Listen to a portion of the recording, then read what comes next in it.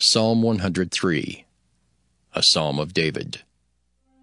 Bless the Lord, O my soul, and all that is within me, bless His holy name.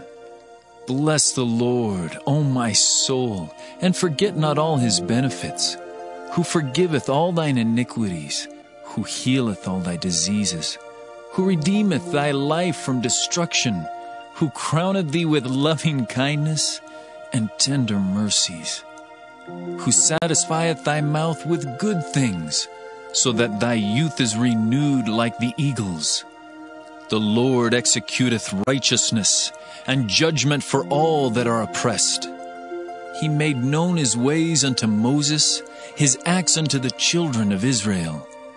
The Lord is merciful and gracious, slow to anger and plenteous in mercy.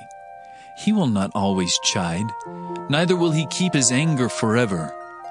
He hath not dealt with us after our sins, nor rewarded us according to our iniquities. For as the heaven is high above the earth, so great is His mercy toward them that fear Him. As far as the east is from the west, so far hath He removed our transgressions from us. Like as a father pitieth his children, so the Lord pitieth them that fear Him. For He knoweth our frame, He remembereth that we are dust. As for man, his days are as grass, as a flower of the field, so he flourisheth.